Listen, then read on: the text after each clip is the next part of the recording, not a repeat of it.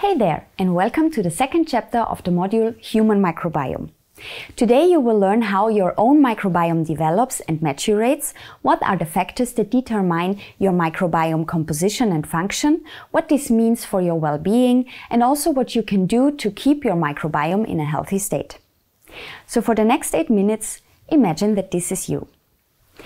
From our last chapter, you already know that one of the most important factors for your microbiome to establish is birth. But there is also something happening before. Recently, it was discovered that the uterine environment of a healthy pregnant woman is not sterile, but hosts bacteria in all the placenta, the amniotic fluid, and the umbilical cord. These microbes are assumed to stimulate already the prenatal immune system, and also a part of your microbiome might establish pre-birth. However, at birth, you will get in contact with a huge microbial load for the first time, coming from the lower intestinal tract and the vagina of your mother. This microbiome is not a random one. Of course, the lower intestinal tract and the vagina of your mother has a very specific microbiota, and their presence proves that these microbes were considered safe by your mother's immune system. So during birth, these microbes will colonize your skin, your gut, and even your lung. And you will need those microbial loads, since the environment you are born into has some challenges ready for you and your immune system. So clearly, if you are born by cesarean section, your microbiome develops differently. It will resemble the microbiota that is found on your mother's skin. Such differences might also affect your health in later life. Among the health risks that have been linked to cesarean section are the development of allergies, type 1 diabetes, obesity and asthma. Apart from the mode of delivery, other factors, such as the health status, age and diet of your mother, affect the microbes that you will be exposed to. Furthermore, the microbiome of your mother changes during pregnancy. Thus, prematurely delivered babies are adjusted with different microbes than babies delivered at maturity. This can also affect the development of the immune system of preterm delivered babies, making them more vulnerable to infections. As a consequence, preterm and cesarean delivered neonates are more often treated with antibiotics than babies delivered vaginally and at maturity. This brings us already to the next very important point: antibiotics. So first of all, antibiotics save lives. The finding of antibiotics was fundamental, and their availability is of key importance to treat certain infectious diseases. However, we must be aware that an antibiotic drug does not differentiate between the good and the bad bacteria. So each time we take antibiotics to kill the pathogens, our symbiotic microbes are affected as well. Antibiotic treatment of the mother before giving birth, and of course treatment of the baby after birth, has consequences for the development of the microbiome. It reduces the numbers and growth of beneficial bacteria in the baby's gut, which are necessary for milk digestion. As a consequence, infants treated with antibiotics often show a decreased energy uptake, which can affect normal growth and development. Treatment with antibiotics has also been linked to the development of chronic diseases, such as autoimmune disease, diabetes type 2, and obesity. In fact, despite their necessity in certain cases, antibiotics can affect early life microbial development, which is important for health in later life and should therefore be prescribed and taken with caution.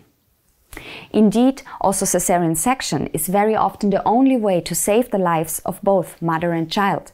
And of course, preterm delivery is in most cases unpredictable and unavoidable. Both will also not necessarily lead to the mentioned health problems. In addition, thanks to intensive research and the recognition of the microbiome in medicine, cesarean and preterm delivered babies are nowadays often treated with microbial communities, so-called probiotics, that were designed based on the microbial composition of the mother's birth canal. This way, babies are adjusted with all the beneficial microbes they would get under normal conditions. But let's go back to the optimal case. You are a healthy baby, delivered vaginally at maturity from a healthy mother. So the next very important point comes right after birth, which is exactly food. Human milk contains all the nutrients that are necessary for you and your microbiome. Yes, also for your microbiome. Human milk contains immune molecules, proteins, lipids, and a lot of oligosaccharides. Interestingly, these oligosaccharides are not convertible by yourself, but serve as a food source for your microbiome. Here, especially bacteria from the group of bifidobacteria are supported, which convert milk oligosaccharides to substances that protect you against pathogens while supporting the growth of other beneficial bacteria. Thereby, your whole microbial community establishes due to the components of your mother's milk. And just to note, bifidobacteria are already part of the microbiota that is transferred during vaginal delivery. So of course, for many babies, mother's milk is simply not available.